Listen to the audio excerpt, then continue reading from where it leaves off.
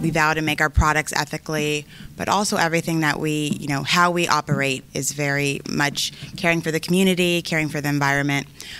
So in our department, we really take that seriously. And producing marketing, obviously you're producing a lot of, substrates, waste, and so we've really been focused on sustainability for the past 2 or 3 years, and you'll see a little bit about that. Sustainability is very important to us. Maybe every couple of months you say, here's new materials, new green materials, check them out. We took the liberty of printing your images on them so you could see what it looked like. That sort of proactiveness really stands out, and if we like it, we're going to use it. We're going to definitely jump on board.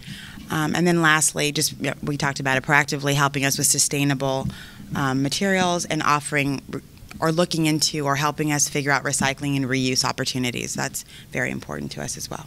Our sustainable marketing mission is to work with suppliers that operate sustainably. I'm not sure if all of you know about SGP, but it's a Sustainable Green Printing Partnership, I believe.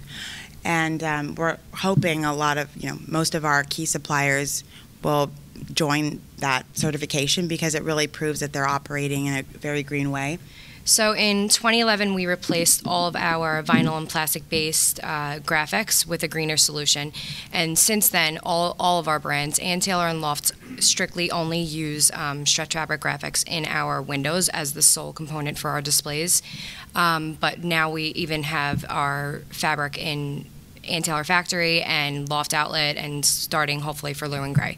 We, over the past, you probably heard us, maybe some of you heard us last year, speak about our recycling initiatives for fabric programs.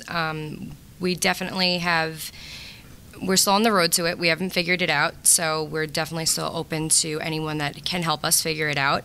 But we have this far significantly decreased the usage of our non-recyclable and toxic materials and reduced a very big portion of our landfill waste. The consistency, the cost, and the lead times of sustainable materials, especially recycled fabric, foil cardstock, PVC-free cling, and vinyl.